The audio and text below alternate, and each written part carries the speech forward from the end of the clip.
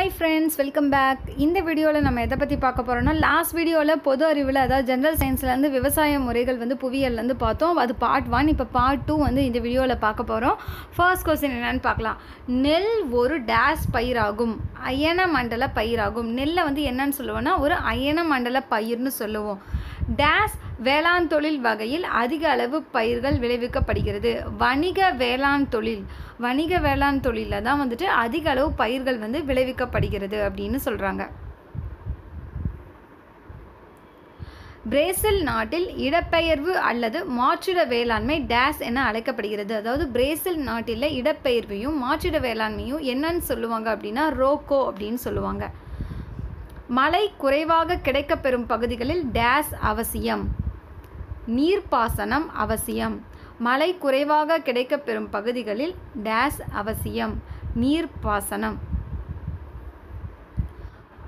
நெல் உற்பத்தியில் டேஷ் சதவீதம் ஆசியாவில் விளைவிக்கப்படுகிறது, 98%. உலகோட நெல் உற்பத்தியில் அதிகமாக எங்கே நெல் விளையுது அப்படின்னா உற்பத்தி ஆகுது அப்படின்னா ஆசியாவில் தான் அதிகமாக உற்பத்தி ஆகுது. அது எத்தனை பர்சன்டேஜ்னா 98% ஆசியாவிலே விளைவிக்கப்படுகிறது. இந்தியாவில் உத்தரப்பிரதேசம், பஞ்சாப் மற்றும் ஹரியானா ஆகிய மாநிலங்கள் அதிக அளவு டேஷ் உற்பத்தி செய்யும் மாநிலங்கள். கோதுமையை அதிகமாக உற்பத்தி செய்கிற மாநிலம் எதுனா உத்தரப்பிரதேசம், பஞ்சாப், ஹரியானா. இந்தியாவில் உத்தரப்பிரதேசம், பஞ்சாப் மற்றும் ஹரியானா ஆகிய மாநிலங்களை அதிக அளவு டேஷ் உற்பத்தி செய்யும் மாநிலங்கள், கோதுமை உற்பத்தி செய்யும் மாநிலங்கள் ஆகும். தேயிலை ஒரு டேஷ் செடியாகும், அயன மண்டல செடியாகும். தேயிலை ஒரு டேஷ் செடியாகும், அயன மண்டல செடியாகும். இந்தியா மற்றும் வங்காளதேசம் டேஷ் உற்பத்தியில் முதலிடம் வகிக்கின்றன. சணல் உற்பத்தியில், அதாவது வங்காளதேசமும் இந்தியாவும் சணல் உற்பத்தியில் முதலிடத்தில் இருக்குது அப்படின்னு. இந்தியா மற்றும் வங்காளதேசம் சணல் உற்பத்தியில் முதலிடம் வகிக்கிறது. டேஷ் மனிதனது அடிப்படை உணவாகும், தானியம். தானியங்கள் மனிதனது அடிப்படை உணவாகும். வேளாண்மை ஒரு டேஷ் தொழிலாகும், முதன்மை தொழிலாகும். நமக்கு வேளாண்மை அப்படிங்கிறத ஒரு முதன்மையான தொழில். வேளாண்மை ஒரு முதன்மை தொழிலாகும். வேளாண் பயிர்களை உணவுப் பயிர்கள் மற்றும் டேஷ் பயிர்கள் என இரு பெரும் பிரிவுகளாக பிரிக்கலாம். பணப்பயிர்கள். வேளாண் பயிர்களை 2 பெரும் பிரிவுகளாக பிரிக்கலாம். ஒன்று உணவுப் பயிர்கள், இன்னொன்று பணப்பயிர்கள்.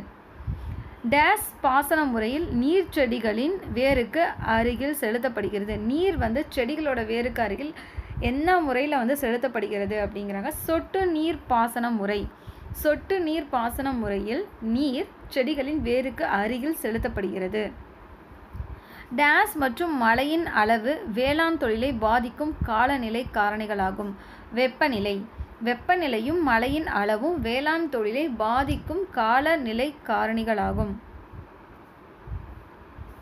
வெப்பநிலை மற்றும் மழையின் அளவு வேளாண் தொழிலை பாதிக்கும் காலநிலை காரணிகளாகும்.